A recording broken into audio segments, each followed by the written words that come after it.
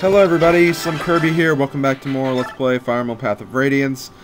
I gotta do this episode pretty quickly because I have to get to class. One of my classes got cancelled, but then I forgot that I still had my other class to go to, so, yeah, kind of irresponsible on my part, but hey, I'm irresponsible. I'm willing to admit that much. Okay, so thankfully I can finish up this boss with Soren. I would have gotten the experience with Rolf, but since that's a general, I really doubt Rolf would have been able to do any damage whatsoever. And Soren got a level up. Not too bad. Would have preferred a little defense, but no big deal, I guess. And that being said, we have actually opened that little area. So now, Volk can go inside and start stealing some treasure. Go for it, Volk. Go for it. First chest has the javelin. I think we all know what a javelin does by now. And I'm going to start escaping with my other units, the units I really don't plan to use anymore, especially since there are no more enemies left in this chapter. Let's see, who else? Well, I can't escape with Ike just yet, so I'll leave him around for right now. Okay, looks like Nephany and Braum have escaped. As for Sephiron, Sephiron doesn't turn into a yellow unit, so you really don't need to worry about him. I guess you could try to rescue him and then try to take him over to the escape point, but I really don't see the point in doing that. It just seems kind of silly and kind of stupid. Nor do I think you get any extra experience for that either, so just don't worry about it. I wouldn't worry about sending Sephiron up there.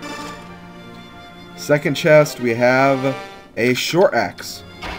A short axe is actually a two-ranged axe, like a hand axe, only it does more damage, and there's another attribute it has as well. It might be a little heavier, but I don't know for sure. It might do... I know it does a little more damage, of course.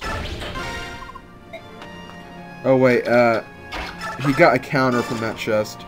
It's a skill, and this is a steel lance. You all know what a steel lance does, so we got everything, so we can now leave.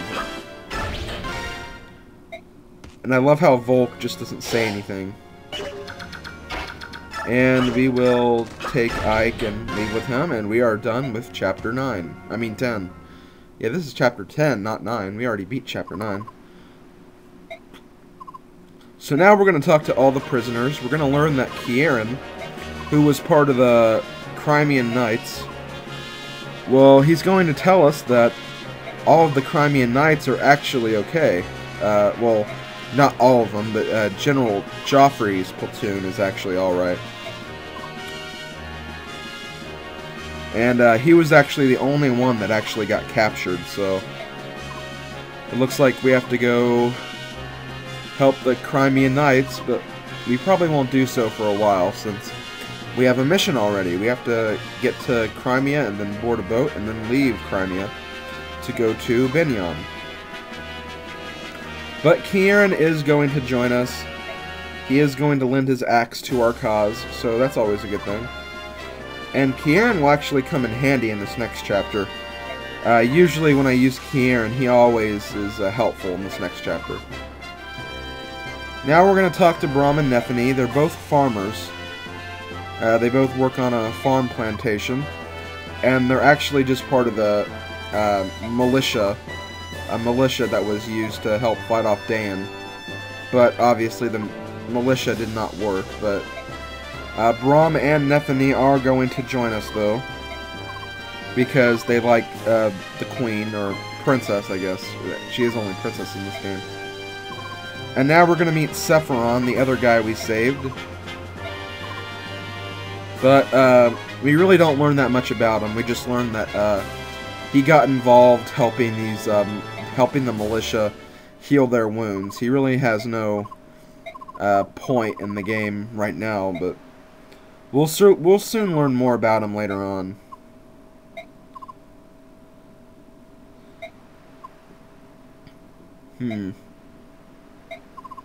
So he's pretty much going to cover up his identity.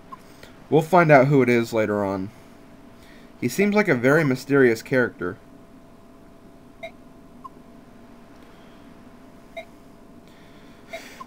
But that about does it for Chapter 10. I think now we're going to save our game. Oh, we're going to talk to Volk as well. Volk is going to once again ask if he can travel with us. And it's really going to give us the same option it gave us back at the beginning of the chapter, whether or not to hire him or not hire him. I guess that the first time it was just to use him in that last chapter, and then you can just refuse him from here on out if you didn't want to take him with you. But personally, there's really no reason not to accept. Volk's a pretty good character.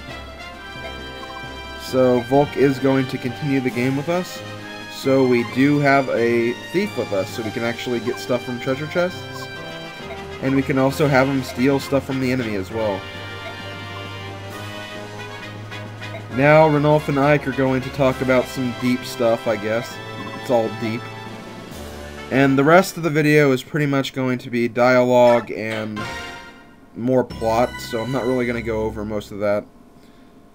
I'll just try to find something to talk about. I guess I mentioned in the last video something about Go Connecticut. Well, for those of you who probably guessed correctly, I was talking about the NCAA March Madness bracket making bonanza everybody goes through around this time. My bracket's looking pretty good. I'm in 2 pools. One pool is with a family, and then I'm doing another poll with YouTube users Shadow Mario XLI, Sitarman345, and Power to Mario. And the winner of the whole pool for that particular pool is that you get a video game, or a WiiWare game, and then the loser has to pay for it. So I could come in second and not really lose anything. I could come in third and not lose anything, but I'm really going for first. I'm the only one who has Connecticut winning the whole thing. And Connecticut has been doing a really, really good job. They've been playing really good basketball. I think they're the only first seed in the tournament that is actually worthy of being a first seed.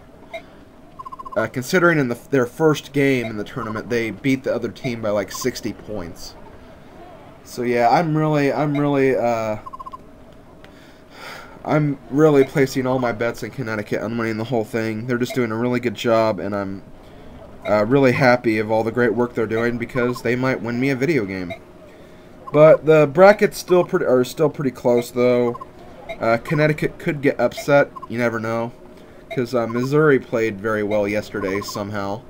So they have to play Missouri next on Saturday. So I will be watching that game. So you can probably guess when I'd be cheering loudly and when I'd be damning the other team. But yeah, pretty good. I like March Madness. I've been doing March Madness brackets for about like 10 years now. It's just something I like to do, especially with my family. And then I have been getting into betting for the actual pools lately as well. Okay, summary of the last battle. Boyd was once again the MVP. And we also got 4 new allies. And that's about it. We are at the base, which means the end of the video. Join us next time on, I think, Monday for the next Fire Emblem Path of Radiance. See you later, guys. I'm going to class.